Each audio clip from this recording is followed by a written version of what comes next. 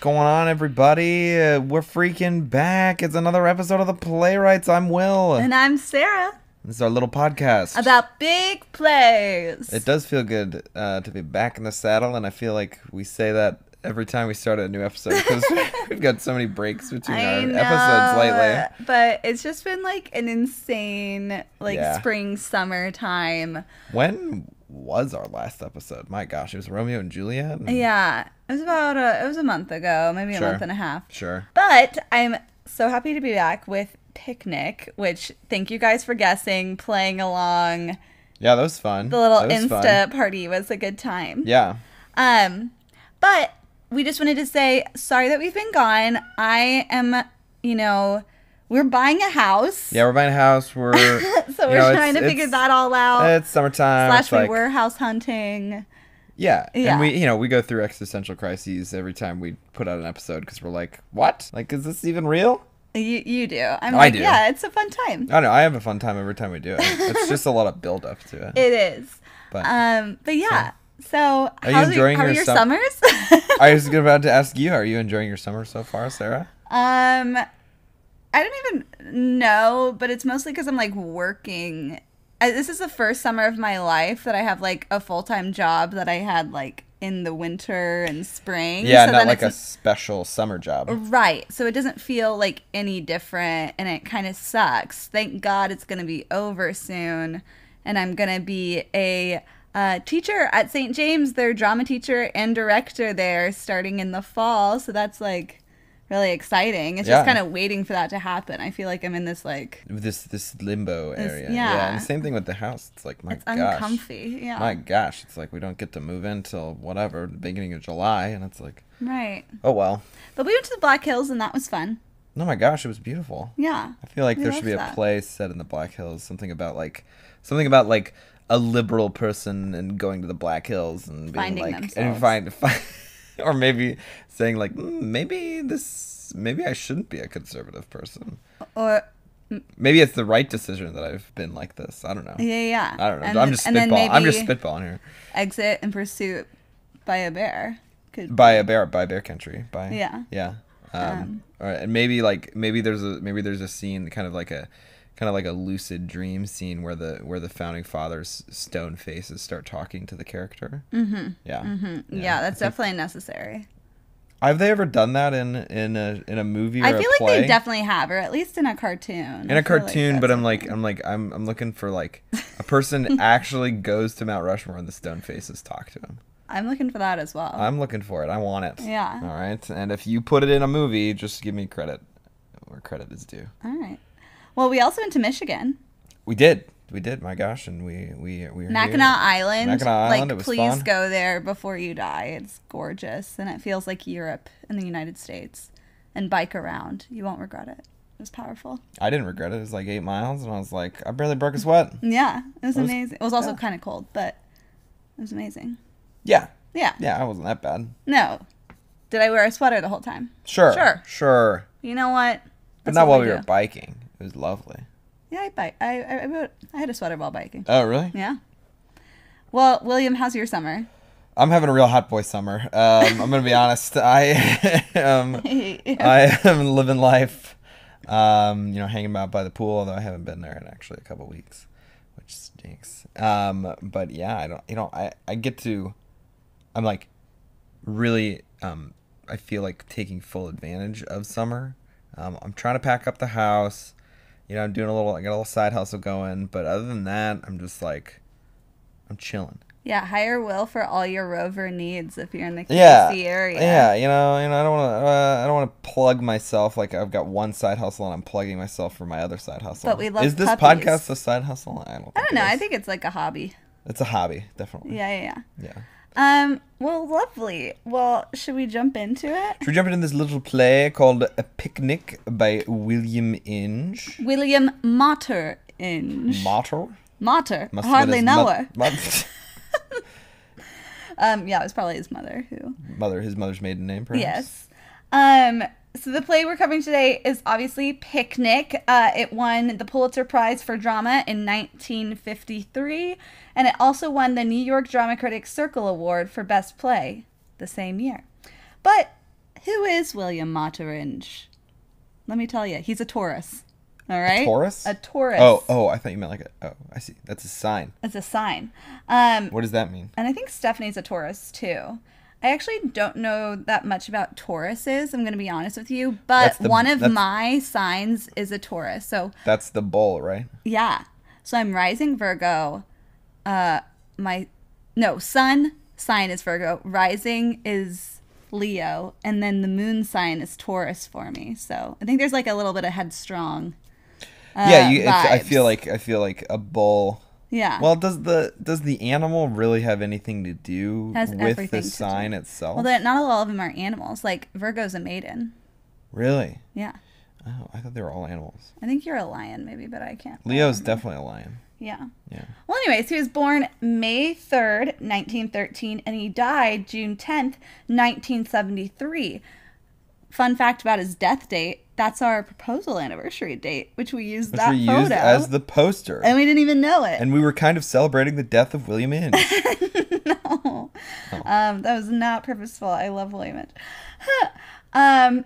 Now, he usually writes plays about small town life portraits and settings that are rooted in the American heartland. So he's actually known as the playwright of the Midwest. He was born in Independence, Missouri. Independence, Kansas. Oh, sorry. Yeah, Independence, Kansas. It's confusing because there's an Independence, Missouri that I'm much more familiar with, which is way more popular than Independence, Kansas. They love their independence both in Missouri and Kansas. Yeah, well, they love sharing a lot of city names, I'll tell you what. But he's the fifth child of Maud and Luther. I just love his parents' names. He attended Independence Community College and graduated from the University of Kansas, with a Bachelor in Arts in Speech and Drama. He was a frat guy at Sigma Nu. And he was going to pursue his master's at George Peabody College for Teachers in Nashville, but he dropped out. Why's that? I don't know. He was like, I'm a good playwright. I don't need to teach people. Well, yeah. I don't know if there was like some crisis. He's like, I miss Kansas. I don't know if I should be here. Is the college, is like the theatrical college at KU named for William Inge at all? Is there a building named after William Inge? Yeah, I think there's a center. Like the William Inge Center for playwriting or whatever? Yeah. Well, we'll get into it during his legacy.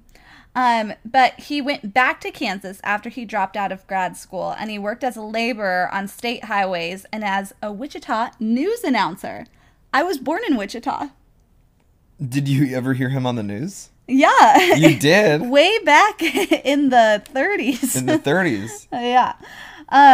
But from 1937 to 1938, he taught English and drama at the Cherokee County Community High School in Columbus, Kansas. So really, he was just working all over Kansas. So really, he's kind of like us. He's like teaching high school drama. Yeah. Wow. So there's still hope. There's still hope. I know. We could be Pulitzer Prize winning playwrights. We don't even know it. We're not dead yet. No. Yeah. He returned and completed his master's at Peabody. So he didn't give up forever. He was just like, this isn't the right time for my master's right now. He went back. You know what? I want to be a master teacher. Yeah, for sure. And then he taught at Stevens College in Columbia, Missouri. So he became a little bit of a Missouri boy. And then this is where kind of his drama career kind of starts off. So he began as a drama critic at the St. Louis Star-Times in 1943. Oh, okay. And with Tennessee Williams' encouragement, he wrote his first play, Farther Off from Heaven. So they did know each other. They did. I meant to look into more about their friendship or how they met, but I don't know if the playwriting scene probably wasn't like that huge, you know? So if you're kind of interested. Tennessee's from Missouri, isn't he? Oh, that's right. Good job, Will. Thanks. Yeah, he is. He went to Mizzou. Oh my gosh, we have some great playwrights from American playwrights here. I'll have to look it up. But whatever. Yeah, no, I think he is. Yeah. So it makes sense that they would have known each other, I guess. Yeah.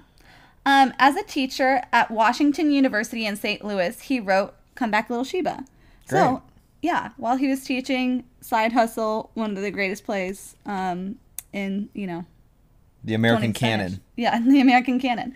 And he actually struggled with alcoholism himself, which is the main conflict of the play. And he joined AA while he was writing it and met his wife Lola, which is what... That's what the wife's name is. So it's based off of like their relationship. It's semi-autobiographical. Yeah. It's probably more sad. Yeah, honestly. Hopefully his life wasn't that sad. No. Oh my gosh. Well, that's so... Okay, anyways, that's weird because we'll get into more of it later. But it ran on Broadway for 190 performances in 1950. And when, he was like, if it takes off on Broadway, I guess I'm leaving St. Louis. And he did. He left for the Big Apple. So in 1953, Inge received the Pulitzer Prize for Picnic, a play based on a woman he had known as a small child. So this is what he says about it. When I was a boy in Kansas, my mother had a boarding house. There were 3 women school teachers living in the house. I was 4 years old and they were nice to me. I liked them. I saw their attempts, and even as a child, I sensed every woman's failure. I began to sense the sorrow and the emptiness in their lives, and it touched me. I was like, it's really, dang. Yeah, at 4 years old. I know. Jeez. I know. Like he was just like, oh, Irma and Christine and Rosemary, my gosh, you women are pathetic. Yeah. Now I'm gonna go play with my trucks. Yeah. In the driveway. I don't know, but it is cool where I mean you'll see, but he writes about what he knows. He like observes people and experiences that he has. It's not some like I mean, of course he has like imagination, but he stems from real life experiences. All of his plays do. Sure. Come from him. Sure. If you want to read any of his other plays, there is Bus Stop, Natural Affection, A Loss of Roses, The Dark at the Top of the Stairs, The Last Pad, and Summer Brave. Now, Summer Brave is actually a reworking of Picnic. And he changes the ending. Yeah. So this is what he says about that. Okay. We love a good William Inge quote. We should talk about the ending definitely when we look at the plot and stuff. Yeah, for sure. So if you want to leave, yeah. Yeah. He'd said, it would be fair to say that Summer Brave is the original version of Picnic. I had written before that... What? How is it the original version of Picnic when it's not? William, wait for the quote. Okay. I have written before that I never completely fulfilled my original intentions in writing Picnic before we went into production in 1953, and that I wrote what some considered a fortuitous ending in order to have a finished play to go into rehearsal. A couple of years after Picnic had closed on Broadway, after the film version had made its success, I got the early version out of my files and began to rework it, just for my own satisfaction. Summer Brave is the result. I admit that I prefer it to the version of the play that was produced, but I don't necessarily expect others to agree. Summer Brave might not have enjoyed any success on Broadway whatever, nor won any of the prizes that were bestowed upon Picnic, but I feel that it is more humorously true than Picnic, and it does fulfill my original intentions. I was like, I've literally had never heard of Summer Brave. Oh. Well, and the other funny thing is that that Picnic is actually based off of a one act that he wrote called Front Porch. And so he went back to that, and and Front Porch was it was 5 women characters. And I think it was probably the main 5. Can I just say that I love that he writes for women? It's kind of revolutionary. That's what I was thinking. Yeah, my God. Yeah, no, I seriously. The women characters in Picnic are super good. Incredible. Yeah. Yeah. And the men certainly take a back seat, I think. Yeah, well, they kind of suck. But we'll go back to more of Summer Brave, different endings later. Yeah. He also wrote for television and film as well. If you want to watch some of them, one is called Splendor in the Grass. It earned him an Academy Award, and he actually made his film debut in it.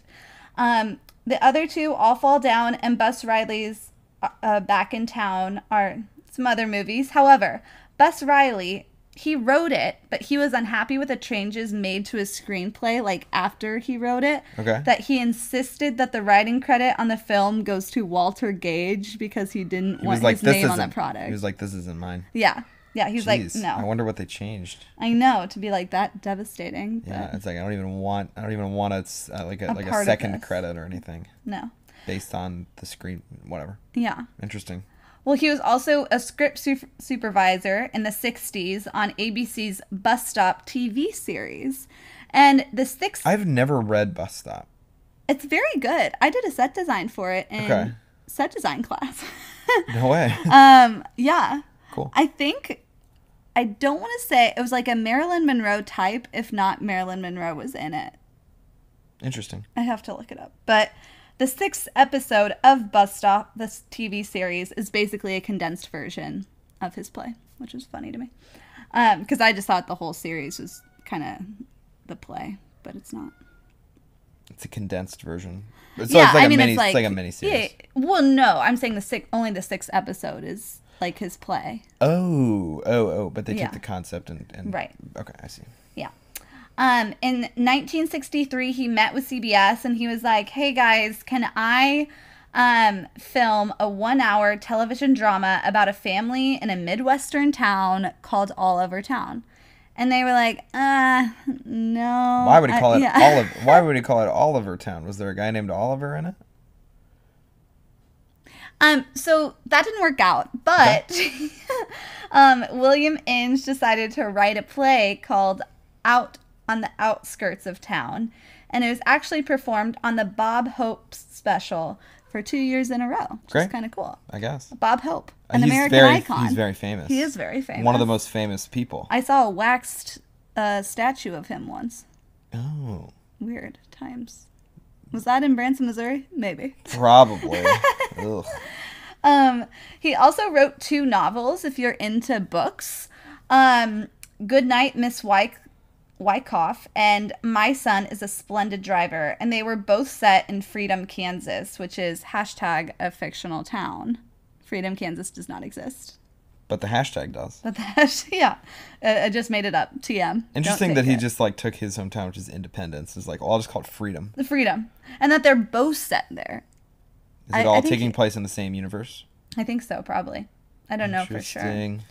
But during the early 70s, Inge lived in Los Angeles, where he taught playwriting at the University of California, Irvine. So he really was just making his way across the country. His last several plays, however, attracted little notice or critical acclaim, and he fell into a deep depression, and he was convinced that he would never be able to write well ever again. So he died of suicide by carbon monoxide poisoning on June 10th. 1973, at his Hollywood home, he shared with his sister Helene. No. I know. A literal, almost the very death of a salesman. Well, I mean, that's just how he dies in Death of a Salesman. I don't know. You can just be... Well, because he sees himself as a failure. Is that what you're comparing? Yeah, I mean, it's poetic. Yeah. I wonder if he knew Arthur Miller. He probably did. He probably did, and he was like, you know what? That's the way I want to go. Yeah. Well, and what's interesting... That's really sad. I didn't know that. Sad, and very sad. But he actually overdosed and was hospitalized, and he signed himself out of the hospital, and then 5 days later killed himself. Wow. Yeah. So it's all very sad. I did not know that. He was 60 years old, and he's buried at Mount Hope Cemetery in his hometown of Independence, Missouri. And, you know, we're going to go into his legacy because he's incredible. And I love, his way of writing. Picnic is such a great play, and it's such an easy read. And, you can hear it so clearly, the characters and everything and the town in your head. So, so let's go into, what he's left behind. Sure. He is a star on the Walk of Fame, which is awesome. And, you know, beginning with the premiere of Come Back Little Sheba in 1950, he actually became very wealthy. When you find success, you get a lot of money. I don't know if you know this. Well, I mean, you might say that, but like this podcast is very successful, and we don't have a lot of money. That's very true. So we're an oxymoron to this. Yeah, it's not. If that's the right word to use. It's not the rule. You know, it's more like we're the exception to the rule. Right. Anyway, so he became wealthy with the success of his plays and movies. And based on the advice from his financial advisors at the time, they told him to buy works of contemporary art so that he could reduce his taxes by donating them to museums. Oh, so he was a tax evader. Nope. I don't. No, like a lot of wealthy people do that. I don't know. They evade taxes. They just feel. And that's why our roads are falling apart, people. Are they? According to his biographer, he bought only what he liked, but had an excellent fortune in choosing what was like going to become like really valuable. So he chose a lot of like Pollocks or de Koonings or like Modigliani, and that was before they like took off. So he kind of had like an eye for it, which I thought was cool. I used to work in a museum. Who's Modigliani? An artist. Oh, okay. I don't. Yeah. I've heard of the other two. I just didn't. Yeah. Oh, okay. Am I supposed to know him? Well, I don't know him right off the bat. I couldn't describe his work. Okay. Yeah, he's famous. Great. But Inge liked the modern art he bought because in its abstractions and distortions, he saw a reflection of the distorted times in which he lived, the times he tried to portray in his written work. He donated a total of 10 contemporary paintings to the Nelson Gallery in Kansas City, Missouri. So we might have seen them. We didn't even know. Yeah, that's our museum. We have to go back. To find the Inge works. Yes. So I don't know. I just love that and thought it was cool because when different art forms intersect, I think it's powerful. Now, there is a black box theater named for William Inge in Murphy Hall at the University of Kansas. Oh, he just gets a black box? I know. It's so lame. Jeez. You might as well just name a refrigerator after him. What happened to you? Well, nobody named a refrigerator after me. Yeah, I'll say that. He's also a member of the American Theater Hall of Fame, and he was inducted how do you say this word? Posthumously. Yes. Post or posthumously? After he died. After he died, he was inducted in the Theater Hall of Fame in 1979. Since 1982, Independence Community College's William Inge Center of the Arts in his hometown has sponsored an annual William Inge Theater Festival in honor of PlayWrights, which is like, it's a huge theater festival. It's a big deal. Yeah, I want to go. I know, me too. The William Inge collection at the college is the most extensive collection of Inge material, including 400 manuscripts, films, correspondence, theater programs, and other related items of his. Now, I wanted to give this quote about Inge because it talks about him and, like, Picnic. So this is from the New York Observer. It says, William Inge, the Grain Belt Tennessee Williams, was one of the three most important playwrights in the American theater of the 50s, along with Williams and Arthur Miller. Nobody wrote more profoundly about the frustrations and longings of small-town Midwesterns, and Picnic is generally considered Inge's masterpiece. Presenting all men and women as uniformly flawed and in need of psychological diagnoses and treatment. Oh my gosh, I read the same thing. Yeah. And we can talk about that line maybe later. Okay. I was flabbergasted by it. Yeah. So, presenting all men and women as uniformly flawed and in need of psychological diagnoses and treatment, the Kansas-born writer divided critics and audiences from the start. But Picnic is his least shocking play and his most accessible. Picnic is really a play about how you always want to reach what you cannot have. Every character in it longs for something that is just beyond reach: beauty, marriage, respectability, economic security, true love, emotional peace.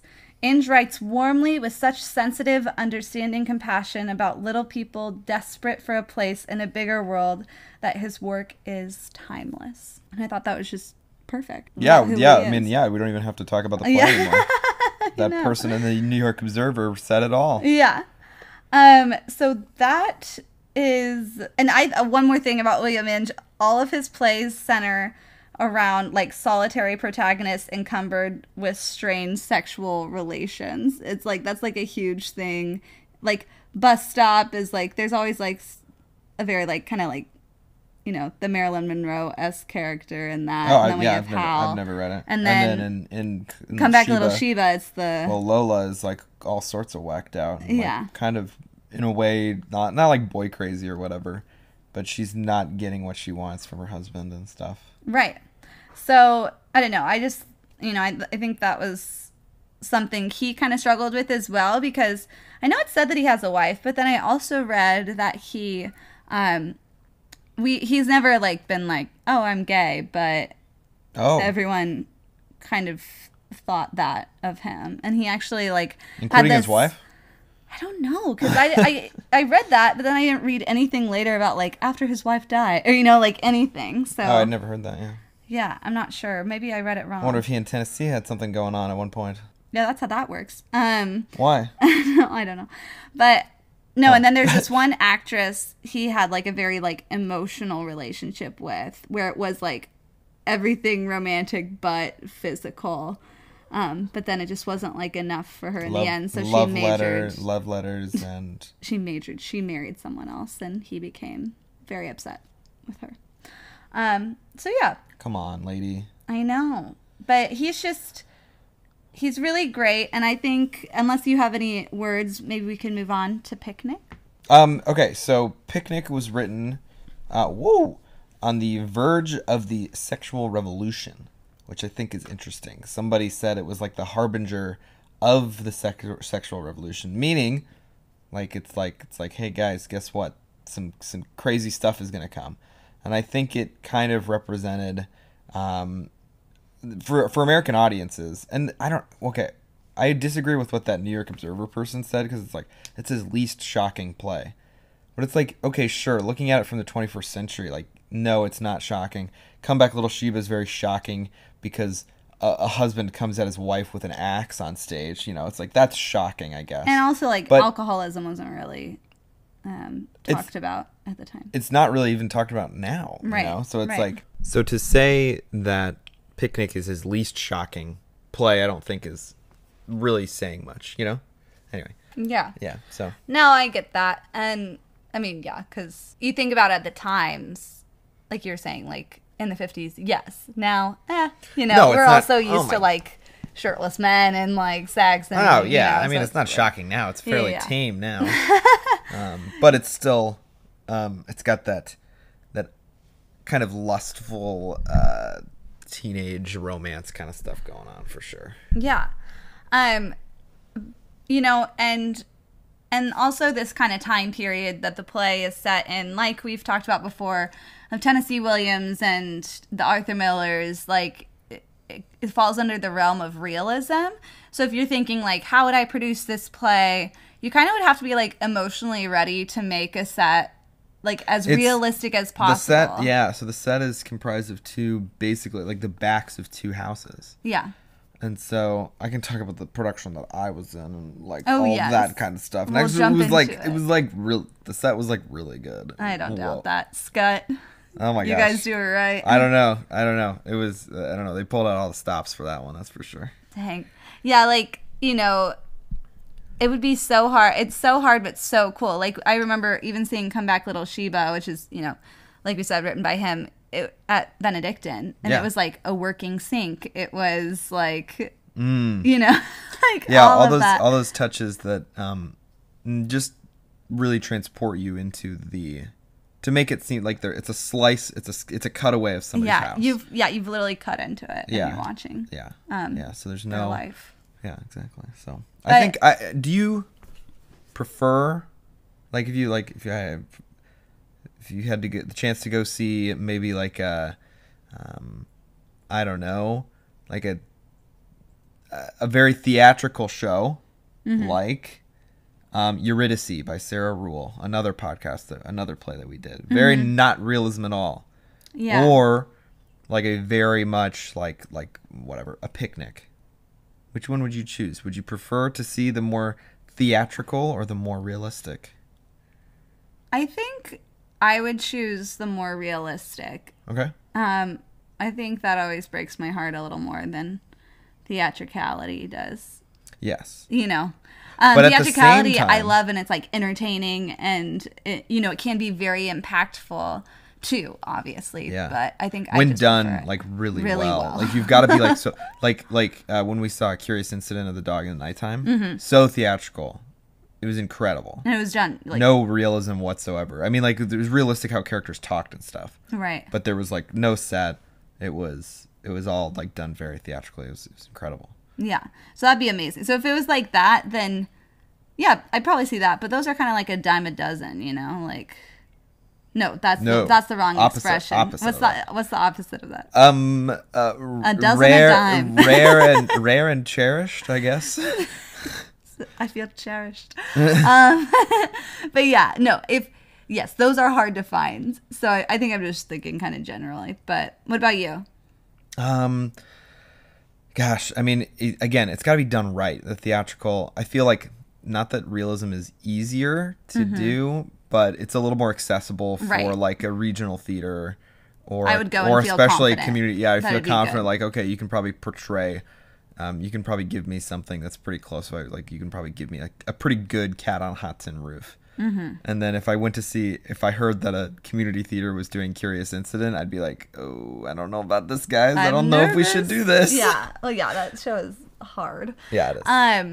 But also, I just wanted to say one more thing about the realism that William Inge does so well in his writing, where I just feel like it is so conversational, and you've had these conversations before, even if it is like written in the 50s, like the first scene with Madge and her mom, and the mom's like trying to talk to her about how Alan would be a good boy to marry, and he's like a safe choice, and like, oh, you really need to, oh my give gosh. into him, or like all this stuff. Yeah, it's really wild. Yeah. It's like, do you like it? She was like, do you like it when he kisses you? And she was like, nah, it's fine. It's like, well, do you like tell him that you like it? Yeah. It's like so wild. Yeah. But I just remember, like, even with my own mom, if I felt weird about a boy or not as into it, and she's just like, oh my gosh, Sarah, you're so picky. Like, it was like that berating, like, just try it. Just tell him you like him. Who cares? Alan is great. He's got a rich father. And it's just like, whoa. Because, I mean, it's just such, timeless energy about it. But it's very Midwestern. I felt very seen in I feel like play. You relate to Madge? Well, I guess we haven't really even described Madge yet. Yeah, well, Madge... Actually, I would like to describe Madge. Okay, so Madge is basically our main character here. Oh, so you're describing Madge. I was just kidding. Sorry. No, it was just funny because I was like, I want to do it, and then you're like, no, I was just giving a background of I love audience, it. a little background. Yeah. Madge is basically our main character. Would you like to tell our audience more about Madge? Yes. So and sorry, one more thing. Disclaimer: as always, you get a lot more out of this podcast if you read the play first. Anyway, that's what I was gonna say. Love it. So we'll talk about your production, obviously. This is just kind of a small tidbit of my connection with Picnic. Oh. Yeah. So sure. I, in my realism class at SCAD, we worked on Picnic for, I would say, a couple weeks, 3 or 4 weeks. And we had to, do an intense character analysis. We had to work on our scenes with our partner and really, get in that mindset of it. And so I played Madge in this scene. And so I just wanted to read, the character analysis because I think it describes not only Madge, but Millie and her mom, pretty well. Okay. This is from my writing. It was a personal diary moment. I'm sorry if it's not super eloquent. Here we go. Okay. I'm so excited for this. Okay. When did you write this? I mean, it was your first my year freshman year, yeah, or my freshman year. God bless, my first year at SCAD. Whatever. Basically, freshman energy. Okay. I have this sinking feeling my whole life that people have only liked me because of my looks. Honestly, I feel like I'm up on this pedestal and nobody really sees me. It's almost like everyone always talks past me, like I wouldn't be able to handle what they're saying. No one really tries to get to know me. They think I'm a surface-level person, not capable of thinking capable of thinking past anything superficial in life. People talk to Millie more because she's the smart one, but the thing is that no one gives me a chance to be smart. She always puts down my intellect, even though I'm smarter than she thinks I am. I let her do it because I feel bad for her, because everyone likes me more. But honestly, I feel like Millie has more to offer the world than I do. I wish she would realize how great she is and stop hating me. My mother fusses over me so much, and it really just drives me crazy. I feel like she's trying to live vicariously through me, and I absolutely hate it. I feel like I can't make decisions on my own. She chooses who I date, my aspirations out of life, even down to what I wear. I know she is proud of the product she's created, but I don't even feel like a complete person half the time. She babies me, and she doesn't respect any of my ideas. She's over the moon about me dating Alan, which is infuriating. It makes me like him less. He is handsome enough and pleasant enough to talk to. I know that I will have a stable life with him, but I don't want to be with him forever. I don't want to be safe and secure. I don't love him. My mother keeps talking about my whole life with him, and I don't want that life. And there's this other side of me that wants passion and the unknown, and I see that in Hal. My whole body has never felt so alive from that moment he touched me at the dance. All of my senses were tingling fervently. I felt my heart in my throat, and I couldn't take my eyes off him. I never wanted that moment to end. Even though I knew he wasn't who I should want, that intrigued me even more. When I kissed him for the first time, I couldn't help but kiss him. I couldn't not kiss him for another second. I just wanted to be as close to him as possible. He was absolutely intoxicating. I wanted to be his, and I want him to be my unknown future. I don't know if this feeling was love or not, because I have never felt it before. I think I want it to be love, because I just want it to last the rest of my life. I feel like he really saw me, body and soul, and from that moment on, I knew I couldn't live without him. I realized that I've never truly been alive in my whole life before him. So she's feeling a lot of... Based on my interpretation, yeah. What? Sorry. She's feeling a lot of what? She's feeling a lot of things a lot of teenagers feel, right? She's 18. No one gets me. No one gets me. My mom is so controlling. Yeah. My mom is... literally in the first scene, my mom is like pressuring me to have sex with Alan. Yeah. So that he'll keep me around because he's about to go to college. Yeah. You know, and or he's in college or whatever, and he's rich, or his dad's rich or whatever. So yeah, it's that was good. I liked that. Thank you. You captured Madge. Thank you. I very tried. well. A little diary page. A little bit of that was one of Olivia Rodrigo's songs. It was I'm obsessed with you. It's brutal out here. Where's my effing teenage dream is what she's trying to say here. Yeah. If Olivia Rodrigo put that. It played Madge. It should be like, where's my effing teenage dream? Gosh darn it. But yeah, I think, so that's kind of where I see Madge. I will say from Hal, who's our male lead, you kind of root for anti-hero, but you're all in. I feel like he's a little misunderstood. I got a lot more from it. I saw him when I was a high schooler. Yeah. I saw him as the villain. Yeah.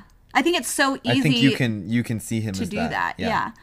But if you read the stage directions, yes, you say his shirt was off, her shirt is off the whole first act, but it's he was working in the field, and then Mrs. Potts is like, "Oh, I'll clean your shirt for you," and he's like, "Are people gonna mind? Is that okay?" And it says worried in the stage directions. And then he gets put in a box of "Oh, well, you're just trying to show off your gorgeous washboard abs." Yeah, and so then, and I feel like that's what he kind of feels the same things as Madge a little bit, where people don't give him really a chance because he's hot. I mean, it's a first world problem to be sure, but well, but those two, they find common ground in that. Yeah. And the conversation that they have before they go off into the woods and take each other. Yes. They find common ground and what you were saying in your little diary was everybody likes me more, but they want to talk to Millie. They don't really care about talking to me. And there's a scene, and she's talking about it. Well, I'm always objectified. There's a scene where Howard, who's in his 40s, is objectifying Madge, and he's talking to Hal, and he's like, "Man, she's really hot, isn't she?" And they're watching her not change in her window, and so who knows what she's wearing, and she's doing her hair or whatever. Yeah. So it's you go through your whole life thinking that, and you feel sorry for Madge for sure, and Hal. Right. I felt much more sorry for him this reading. No, I don't know, I'd love to direct this play, or I'd love to work on it, because I think it has to be such a kind of a balance you have to play with him, not only as an actor, but how you direct it, of just, because you don't want him to come off like a douchebag. Like, I don't think, yeah. And he has heart in him. He has heart, and if he comes off as like a Gaston character, as a braggart soldier, then I think you've done it wrong. Exactly. Yeah. So I guess with this play, to move on a little bit, I think it's pretty incredible, all of the different types of characters like Inge has written in this, where we have like the hopeful widows, the embittered spinsters, the idealistic teenagers, and the restless wanderers, like all kind of talking together. There's not a ton of plays where you see like teenagers talking so much with adults, or like, you know, like all of that kind of community. You really feel it in the conversations on these like back porches of these, I don't know, like Rosemary coming on to Hal, or like that that like weird energy. Who's the spinster who lives with Madge and Millie? Yeah, should we do the plot first, or? Oh yeah, sorry. Okay, so just honest, okay, so we've got the two back porches, right? Mm-hmm. We've got the Madge, Millie, and Flo. Flo is their mom. Madge is 18, Millie's younger. Mm-hmm. It's Labor Day weekend, and there's going to be a picnic. But guess what? Hal, he's having himself a real hot boy summer as well. And he is kind of a vagrant, I guess. He comes into town looking for a job, and so he's working for Mrs. Potts, their neighbor, for a little bit. And Hal is friends with Alan, who's dating Madge, and Hal is basically coming to town and be like, hey, Alan, can you get me a job, whatever. And then kind of just hilarity ensues, basically. And, the relationships fall apart, all that kind of stuff. You've got a little subplot with Rosemary and Howard. Rosemary's an older lady. Not older. She's in her 30s, probably. Howard's kind of in his 40s. They're, like, going steady, and they advance their relationship, I guess, throughout the play. And Rosemary kind of, like, in a weird way, like, pressures Howard to marry her, which is kind of funny. And at the end, you've got this decision that Madge needs to make, because Alan, so Madge and Hal end up sleeping together. Very scandalous. And Alan gets super, super mad and is going to call the cops, or calls the cops on Hal, because lying to them, saying that Hal stole his car and all that kind of stuff. So they're about to chase him out of town. So he's like, Madge, I've got to get on this train for Oklahoma. I got to get out of here. Come with me. And Madge is like, no, I can't. And then the next morning, what happens? I mean, she goes after Hal. She goes after Hal. Yeah. She leaves. She chooses that adventurous life. Flo's like, no, my daughter. Yeah. Well, Flo actually has this kind of there's an incredible kind of moment after she leaves, where she's like, she's so young. There's so many things I meant to tell her and never got around to it. And Mrs. Potts says, let her learn them for herself, Flo. A very Finding Nemo moment. Yeah. Well, I just think that's like cool, where like, I don't know, just for me in like my personal life, like losing my mom or something, where there's times through this year it's like, I can't ask her this, or I can't have this life experience with that. I can't, but there is like some comfort where this is your life, and as much as you take advice in from other people, like you have to kind of like find this journey for yourself. And so I just kind of found that really profound. Yeah. And eloquently said. Yeah. And again, with like this, coming back to it now, I think I saw the ending where Madge leaves as a high schooler. I was like, oh, that's so sad that she's like leaving her family for this. Well, this guy she barely knows. She's known him for 2 days. I know. See, I'm a psycho romantic, so I'm like, yes, oh my god. Yeah, and then I saw they're so hot. Go right, they are together. They are so hot, honestly. Know. But honestly, I think reading it this time, I'm kind of much more like, I'm rooting for Madge. I'm like, at the end, I'm like, yeah, go get him. Well, you see in the beginning when she is talking, like, to her mom, to her sister, to her neighbor, like, you see how they talk to her. You see that she is unhappy, and they're like, oh, you could be doing this. Like, if you got with Alan, you could be like this. And she's like, but I don't want to. I don't know if I really want that life. Right. But it sounds like so nice to everyone else. But Madge is just like, why am I just letting this happen to me? Rather than like actively being a participant in like her own existence. Right. I don't know. Right. Yeah. So that was a great synopsis. One of our best play synopses. Wow. I will say. Really? Short, concise, to the point. Yeah. We love it.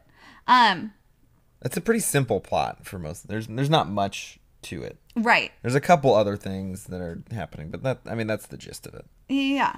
No, and there's the theme of this play. A theme is youth, and how that is like a precious gift that must be savored instead of squandered. So you have all of the older people in town pressuring the younger kids, like, make the right decisions, like, make sure, like, what do you want out of life, and this is what you should want out of life, and like this is how you get it, like that kind of energy. Like in the beginning of the play, Flo speculates that her daughter might be working at the town's dime store until she's 40, which is a depressing idea to Madge. Madge hates that. Yeah. And then the play's conclusion, Madge embraces adventure, thwarting the conventional wisdom given by the older character, her mom. Yes. So it's like a reverse on that idea of like, you don't tell me what my youth is to me. Like, I'm taking ownership of my youth and like what I want out of life. And you can see like all the older characters. What did they squander their youth? You know, it's like why? So Right. I thought that Flo, like we found out kind of like why Flo is the way she is. You know, she's very controlling, but also at the same time, she's not that controlling.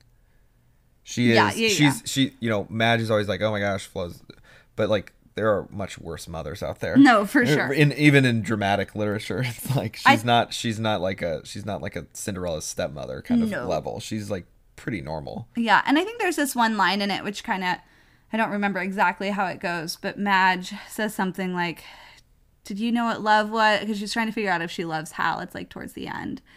And then I think Flo says something along the lines of like, no, I've never felt like that. Because Madge is kind of explaining how she felt. I know the line you're talking about. It says, oh gosh. Maybe it's a page sooner. But I think that just gives like such insight to Flo, where she made all the right choices because she thought that's what you're like supposed to do in life. And then, so she doesn't really understand even what Madge is like experiencing. Maybe it's on this page. Oh, here it is. So Madge says, so this is right when Madge is about to leave for Oklahoma. So Madge says, I would have, Mom. Oh no. Flo says, at least you didn't marry him. Madge, I would have. Oh, Mom, what can you do with the love you feel? Where is there you can take it? And then Flo says, beaten and deflated, I never found out. But I think she's lying there. I think she did. I think Flo was very, very hurt by whoever Madge's dad is. You know? And that she's kind of pushing that on him. And then the next page, she says, Flo says, maybe you think you love him now, but in a few years you'll hate the day he set foot on our porch. Madge, he needs me, Mom. Flo, he needs you because he's no good. He'll never be able to support you. And when he does have a job, he'll spend all his money on drink. I know. And after a while, there'll be other women. So it is. Madge is almost doing the same. Well, we can assume that Madge is kind of doing the same thing that Flo did. Okay. Yeah. Yeah. No, that's interesting. I guess I never analyzed kind of that. I just took it as like, she married the guy she was supposed to, and then like she wasn't really in love, and then he was kind of bad and not great to her. That kind of direction. I mean, it could be. But I think it's a hotter choice if she was like Madge. Yeah, she kind of ran away from home. Yeah. And she married a guy too young. Or maybe she got pregnant out of wedlock. Who knows? My gosh. The scandal. The scandal. No, I like that. That's interesting. I love plays. You get to make up all the little things.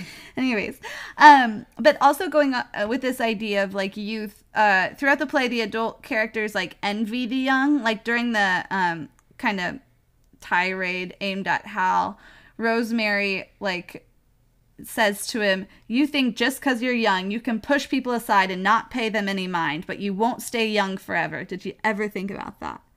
Like they see it as like a power. And, like, once it's taken away from you, you're, like, nothing. And so you only have this, like, small window of time you can, like, do something with your life. And then once it's gone, you're kind of, like, fighting for stuck. It. Yeah.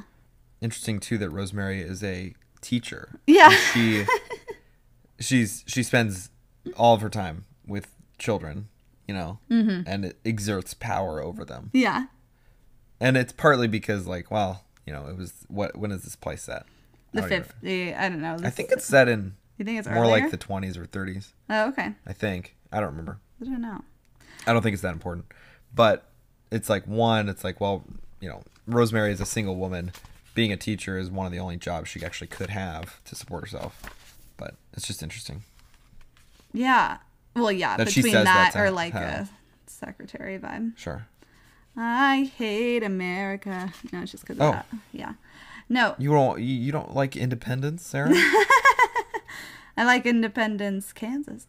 I also love at the beginning of the script, it says, the summer's flower is to the summer's sweet. Shakespeare, Sonnet 94. Aw.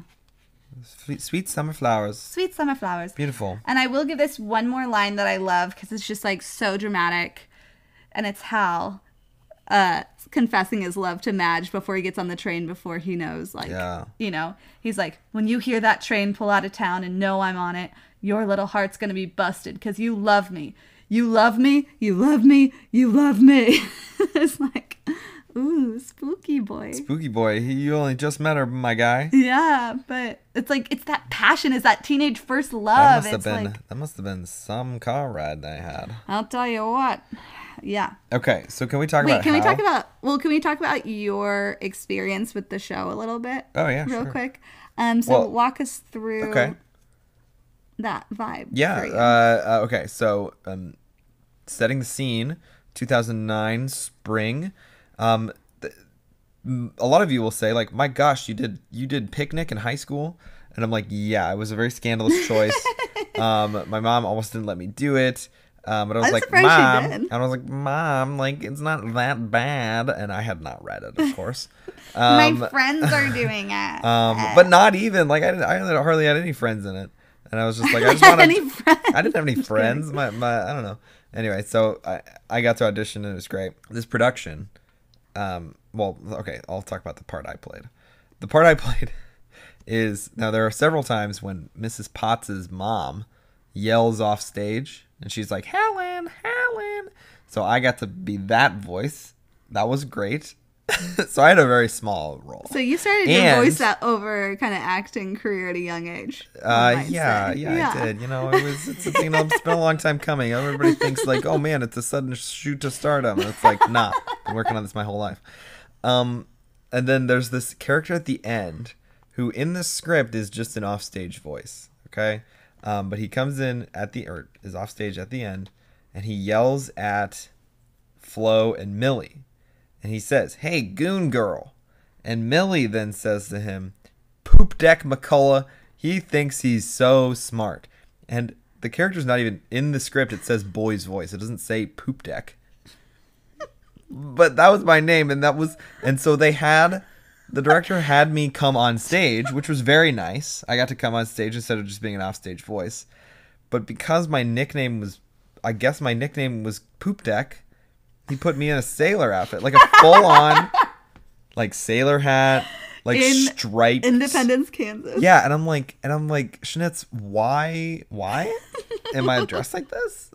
And he's like, well, because your name is Poop Deck. And I'm like, so am I in this like fantasy world where I just like work on a ship?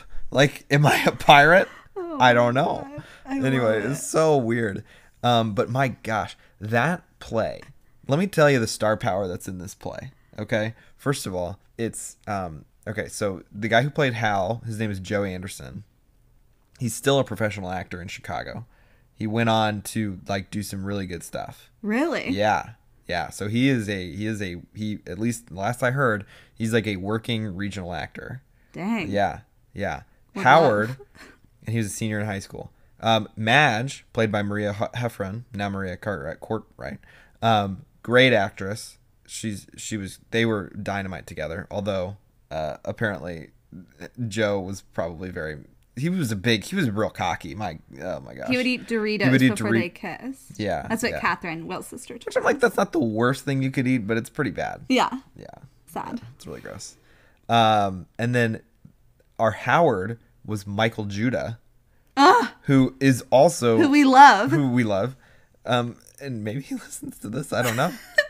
But anyway, he's also like a working regional actor now, or at least he was in grad school. I don't really know what he's up to. I don't. He was in grad school at Florida State. Oh, that's right. And getting his MFA. So I'm like, that cast was just star-studded. Dang. Yeah, it was crazy. That was awesome. I wish that I could go back and watch that play now, like live, because I'm like, I bet it was pretty good. Yeah. And as I remember, even Flo, she was a girl that was in my class, but she always had this like very mature look and stuff, and she was super good as well. She never actually did another show because she didn't like the director, but she was super good too. Dang. So, yeah, it was crazy. Well, I'm gonna start calling you Poop Dick. Yeah, and the set, yeah, please do, please do. I if you're gonna write in fan mail, just say "Dear Poop Deck." Dear Poop Deck. And the set was like incredible. It was like two like very realistic houses. We had our set designer and construction and master carpenter. He was like an old construction guy, and he really, man, he went above and beyond. We had grass on the stage. No, it wasn't real grass, but it was turf. That's crazy. Yeah, it was nuts.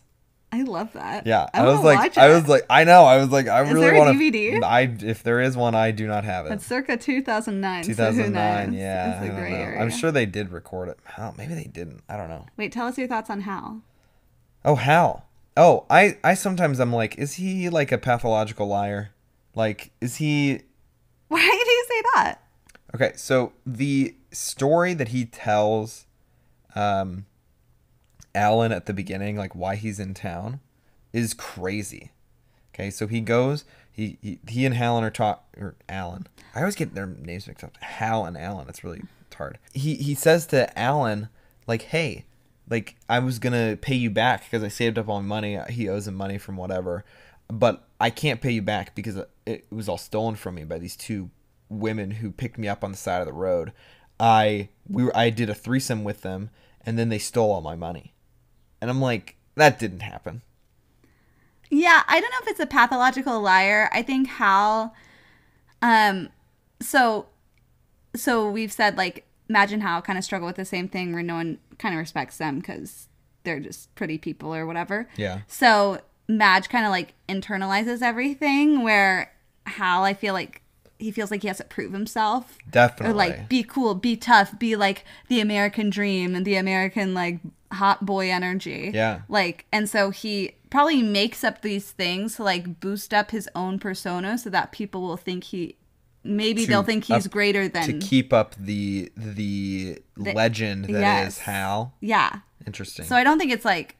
I think that's probably the root of it. I don't think he's, like, lying just to lie. But at the same time, I'm like, he's like, Madge, I love you, baby. Like, I'm going to want to be with you forever. But I'm like, no, he doesn't.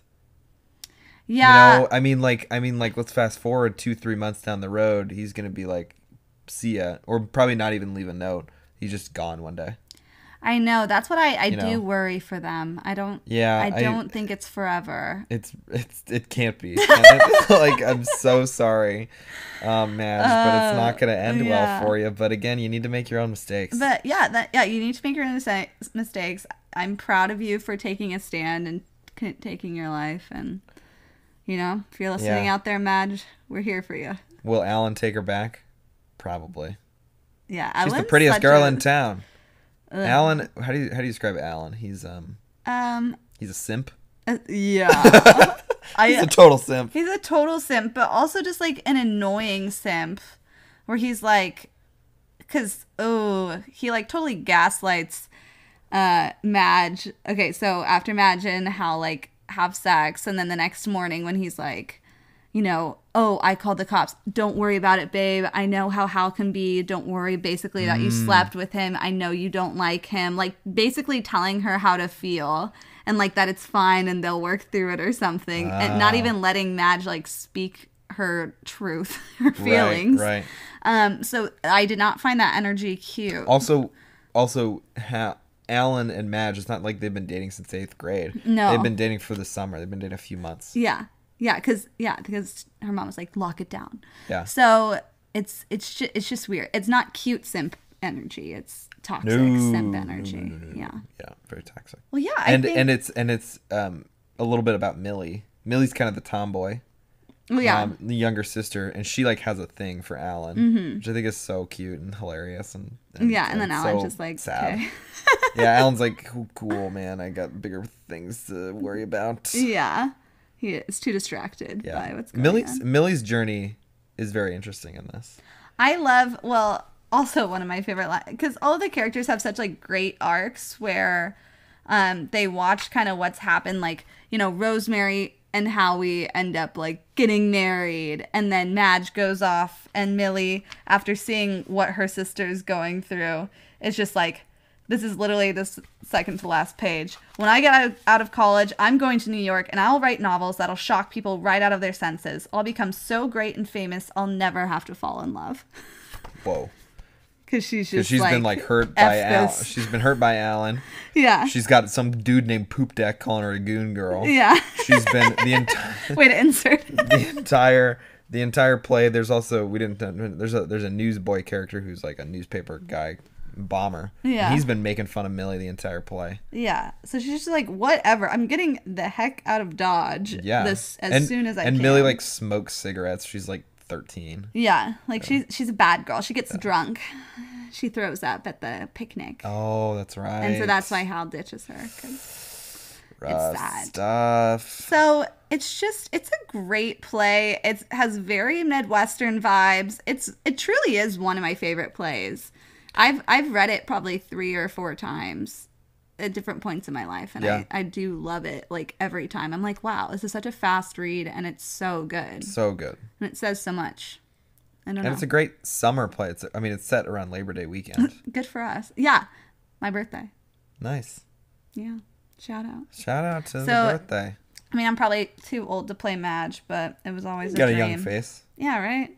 I think you could still play Madge. I know. Well, yeah, I saw because it was just recently on Broadway in 2017, I think. They did with Sebastian Stan as Hal. Oh my gosh. Love he was of my probably life. too old for that. Yeah. Well, but the Madge looked old too. She looked like an actor I've seen before, or an actress I've seen. Well, Sebastian Stan, I would have killed to see him as Hal, I will say. I mean, yeah. I mean, you can't get much better than that. Yeah.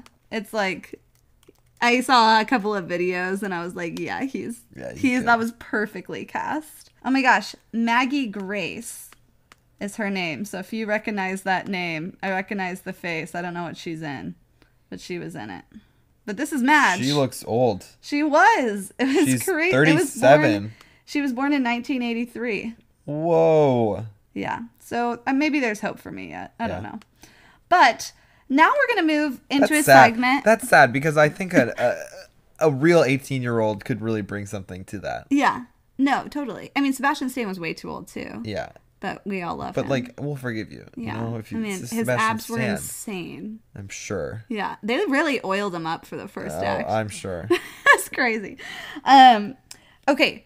That's all I have to say about Picnic, I think, for now. Yeah. I think, let me check my notes. Just, it says that one quote in the New York Observer. It's like, Picnic presents all characters as uniformly flawed and in need of psychological diagnosis and treatment, which I disagree with, but I don't think they all need psychological diagnosis and treatment. I think they all just need to, go after their dreams and stuff. Yeah, I don't know. Like we said, everyone needs therapy. Well, everyone needs therapy, but like, sure. Just kidding. Anyway. No, I don't know. I feel like you kind of have to view characters as that. You focus so much on their flaws because you have to make them more human. Huh. So it's probably from more of that kind of perspective. But gotcha.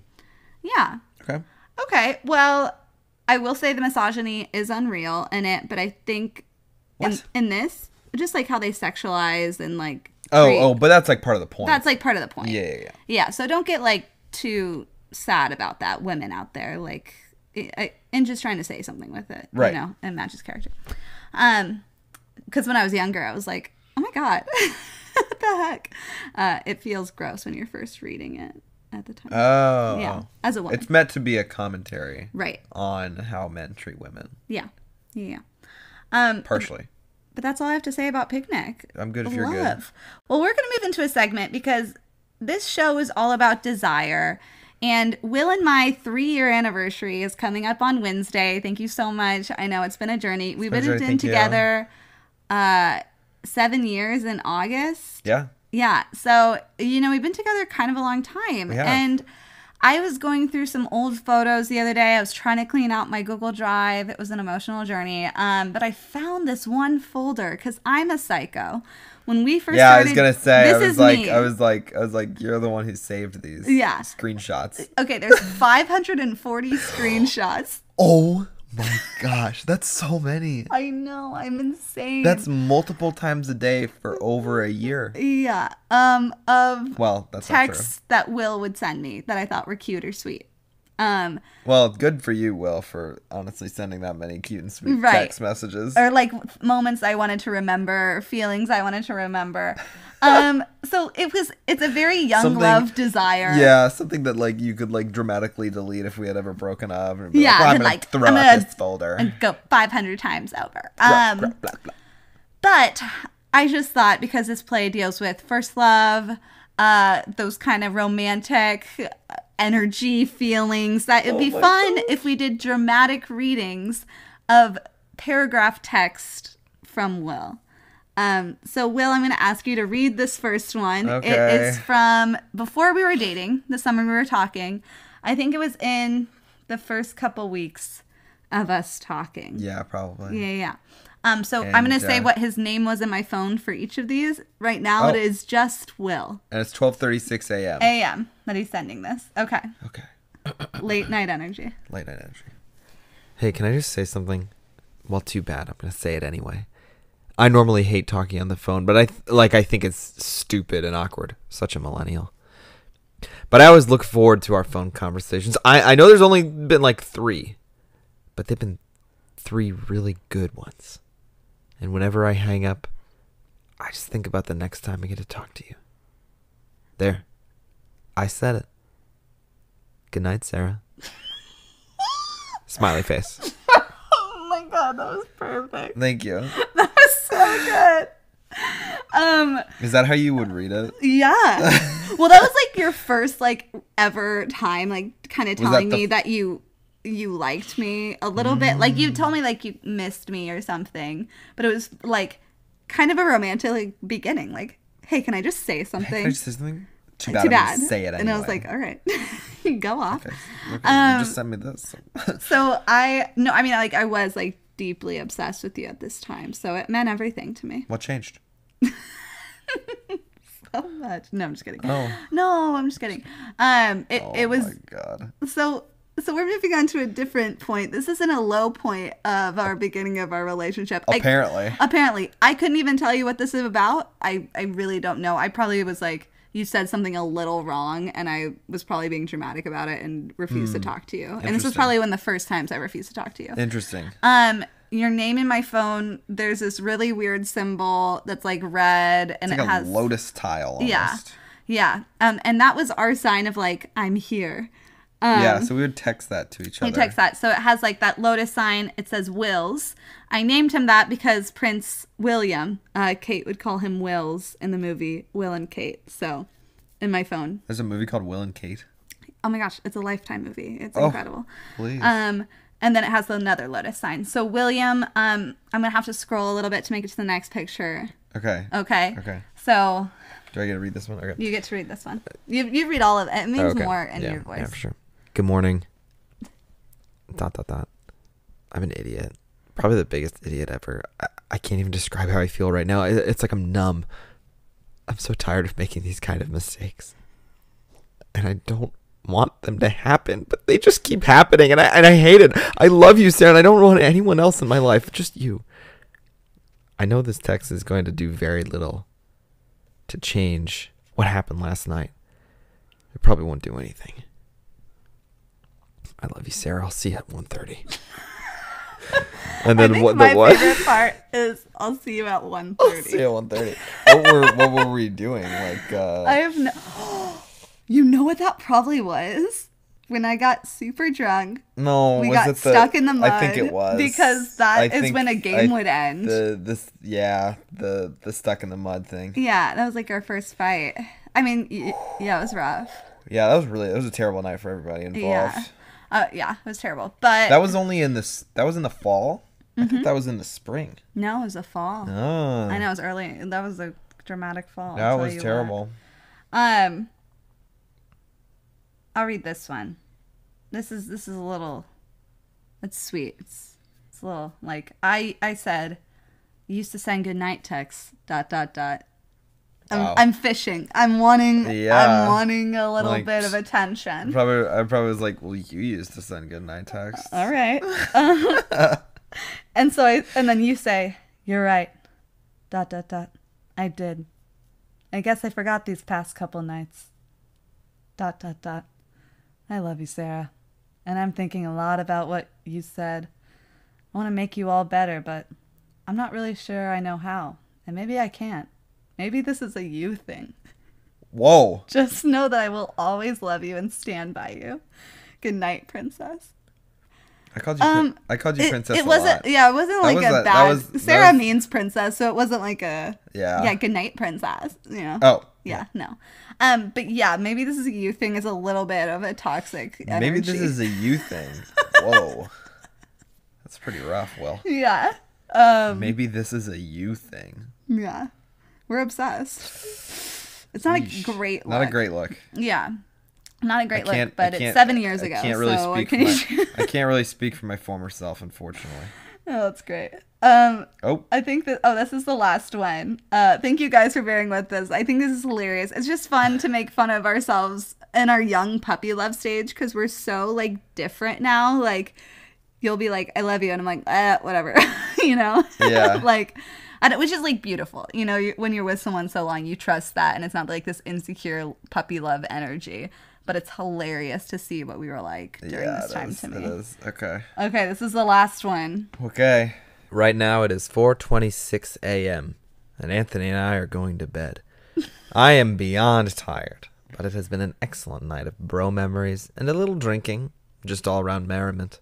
I love you very much, and I wish that you could be here because I love you more than all of the chocolate pancakes in the world, even if they had whipped topping. You're the best thing about me.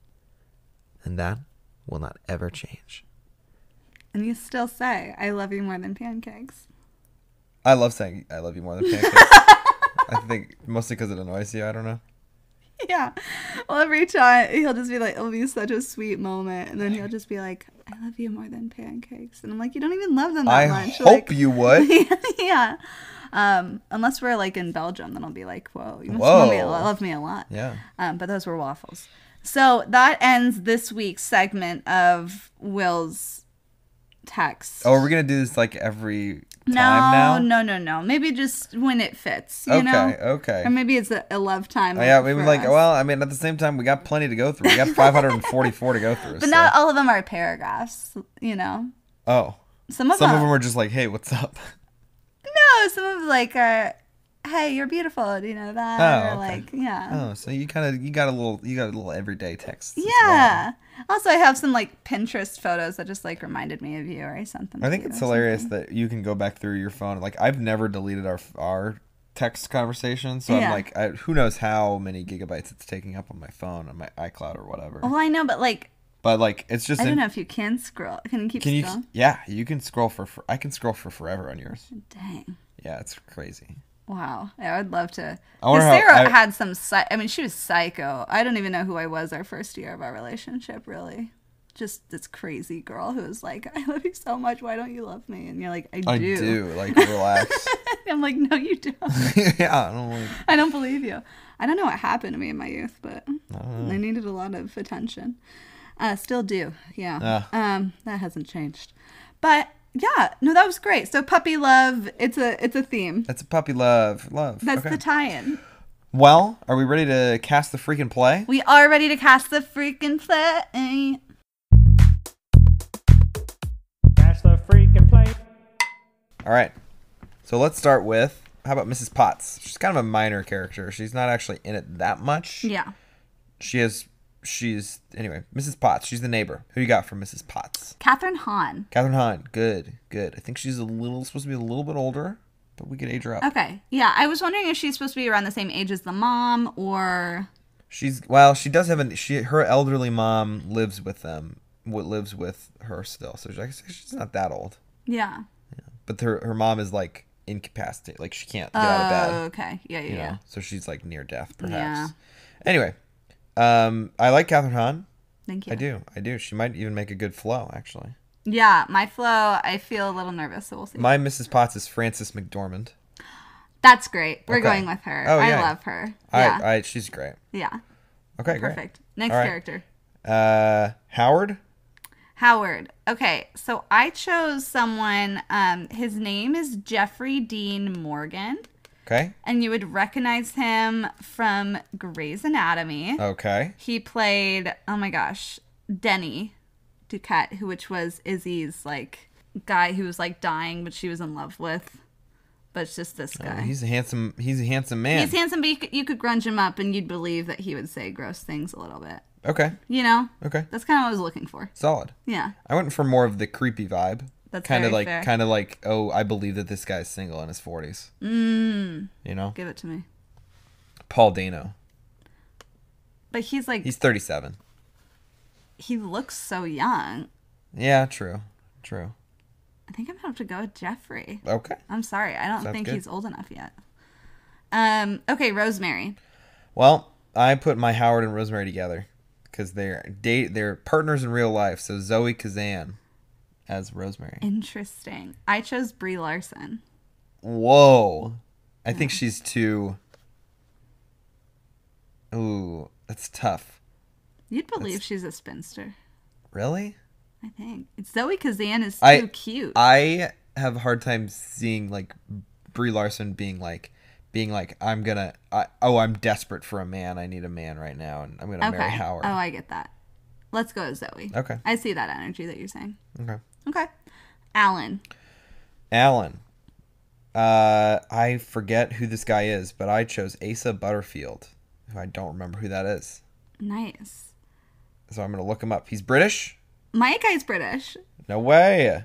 Asa is... What is he in? Oh, he's in the Boy in the Striped Pajamas. He's currently in Sex Education. Yeah. He's in Merlin. He's in 50 States of Fright. He's in Ender's Game. Yeah. No, I know who you're talking about. Okay. I don't think I've ever actually seen him in anything, so... Oh. Well, he's got kind of Education. Oh, okay. I chose Tom Holland. Yeah, I was thinking about him. Yeah. I think he's good. Sick. Let's go, Tom. And I just like... You gotta get Spider-Man in there. You got to represent Marvel somehow. Yeah. Okay. Flo. Flo, the mom. So who's yours? So I did Angelina Jolie. Whoa! What a power move. I know. I wasn't feeling crazy. Super great, but I was also like, hell yeah. Let's just get this A-lister, like, crazy, like...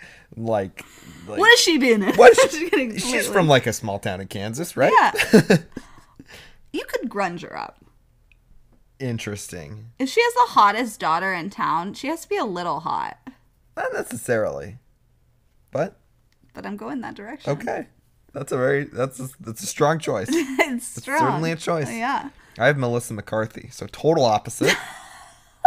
Total opposite.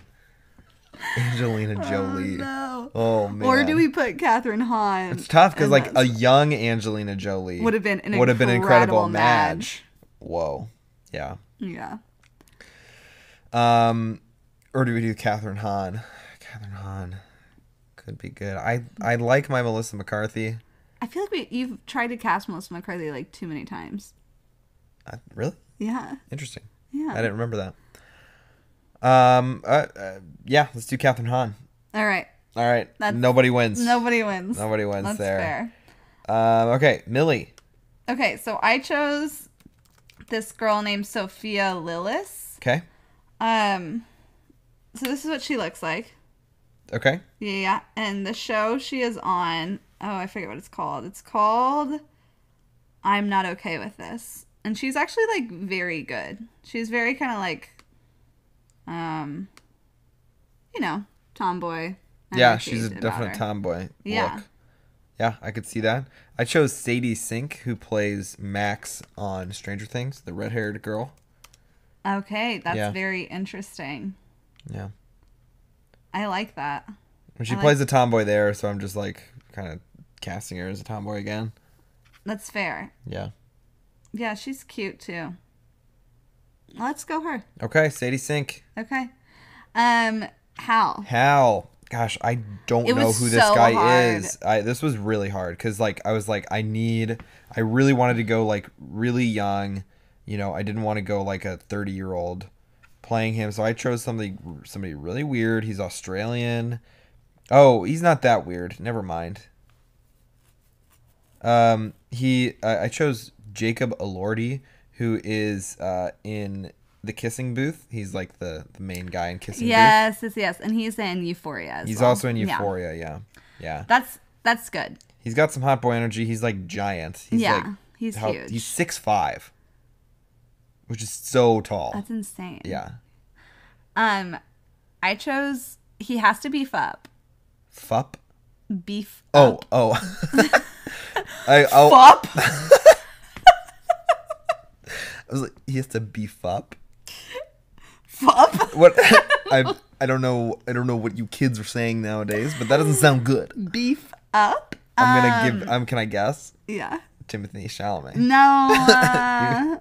Ansel Elgort. He's good too. I almost chose him. Yeah. If he like was just like a little more, you know. Yeah. Which one would you choose? If Jacob Elordi was only 6 feet tall, I'd be like, yes. I know, but he would tall. be very good. He would be. And maybe the height would be to his advantage. I don't know. This is tough. This is really tough. Should we do our match? Okay. Okay. And then we'll come back. So I chose, which is funny, from Stranger Things, Maya Hawke for Madge. Is she Barb? No, not Barb. No. Is she the sister, or is no, she? Is I hate she? her. Is She's she? the... Is she in third season? Season 3, yeah. Yeah. Okay. She's great. Uma Thurman's daughter.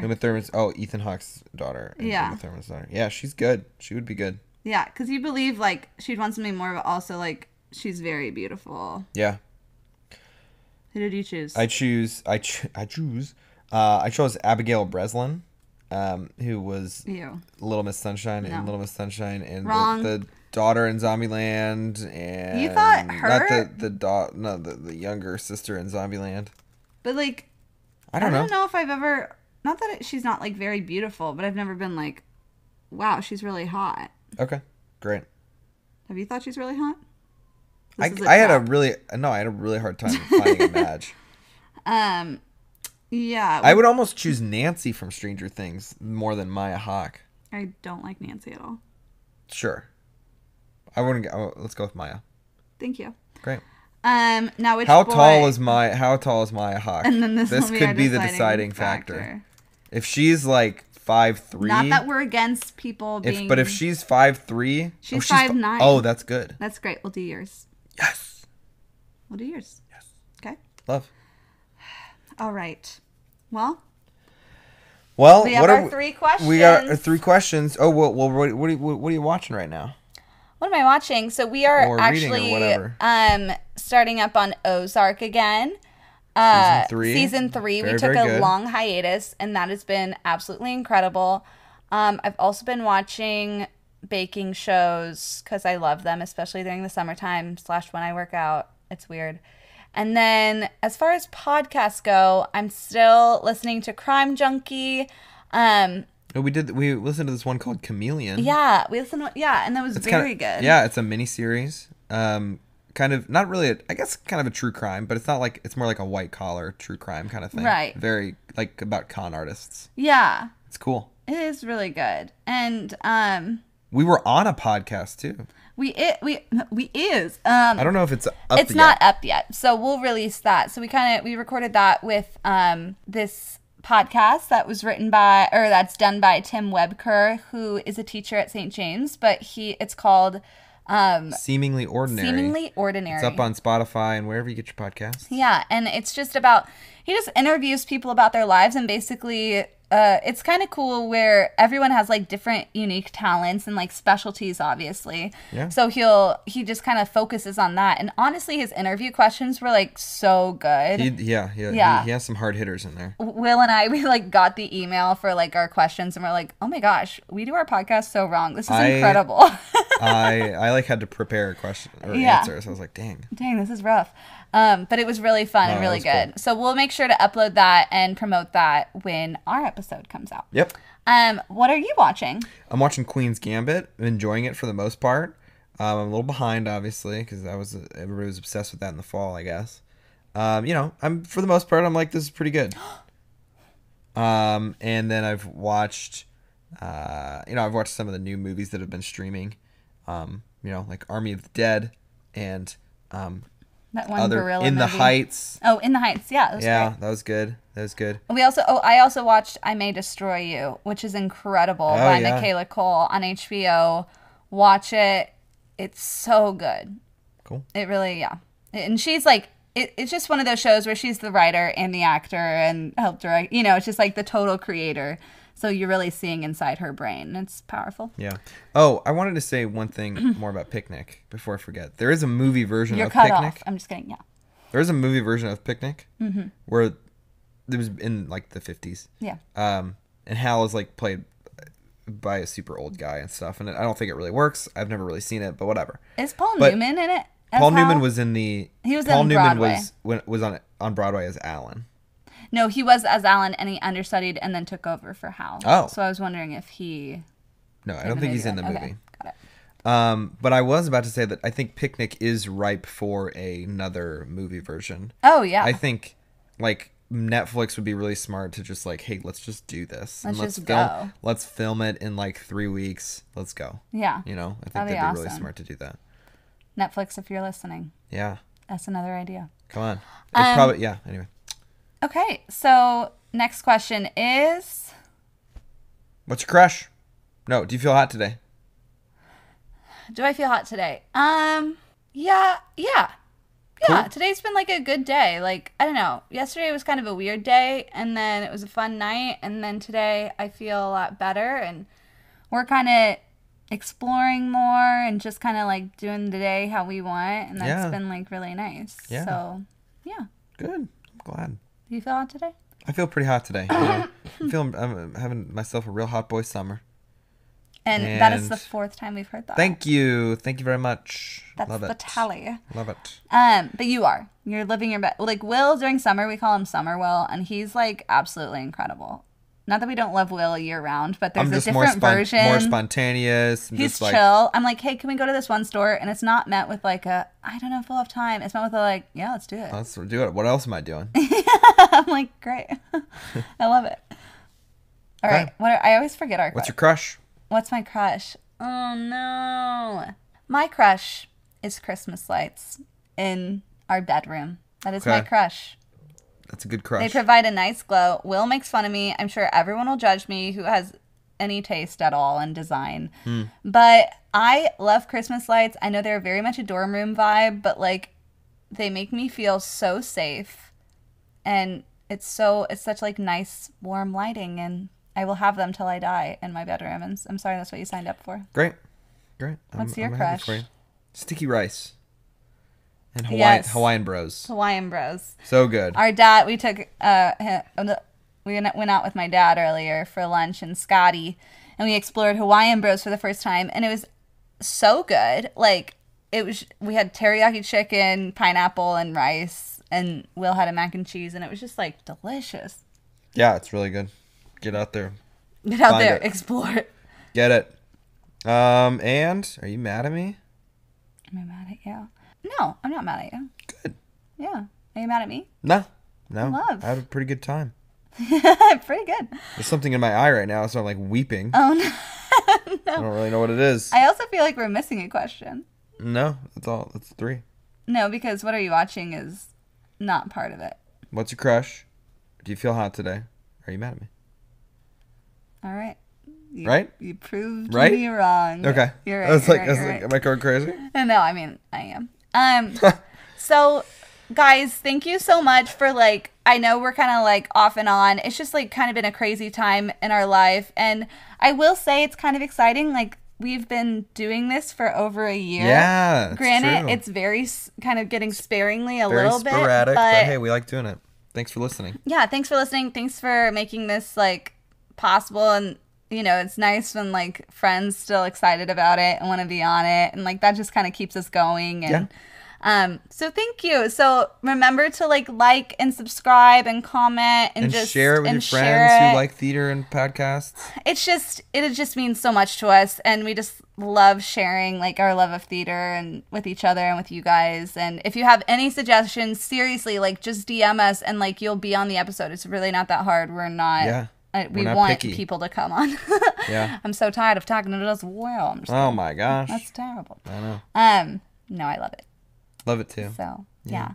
So keep an eye out. June 30th this week, our 3-year anniversary. So, I don't know. Keep an eye out, everybody. Send us. We're going to be painting the town red. We're losing our minds at a Japanese restaurant. But yeah. Great. Well, we love you. Until next time. We love you. And good night.